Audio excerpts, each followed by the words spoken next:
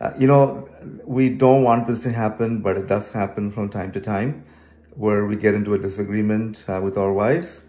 And, you say something, she says something, you say something, and this time you say something more than you said the first time. She may say something a little bit more. It may come out a little bit harsher. And before you know it, you are just beginning to turn up the temperature, turn up the heat, and I'm not talking in a positive way. This is headed for disaster. And when you see that happening, and when you sense, your blood's boiling, or maybe you have sweat showing up on your brow, or your nose turns red, whatever those symptoms are that you can recognize, before you say anything more to make things really worse and potentially end up in the doghouse, which on a winter night may not be very pleasant. Here's a very simple thing that you can do, and you both need to agree on doing this from time to time when things are beginning to get a little bit out of hand and there'll be more damage done. And you know what that is? You call a timeout. Yes, you heard me right. You call a timeout and you're saying, hey, Pastor Jiva, what are we doing here? Are we in a hockey game or something? Well, sort of.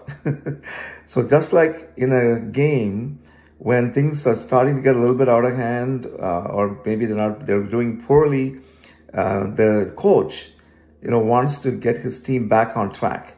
And what does he or she do? They call a timeout, or sometimes the player calls a timeout, in particular games. But the purpose of the timeout is really to put a break in what is going on, a temporary break. It's a pause, really. It's nothing more than that. But a timeout is not a signal of avoiding the conflict. A timeout basically signals to your spouse, to your wife, that, hey, I'm just not ready to deal with this now because I just don't want to do anything stupid. And so how about we take some time out?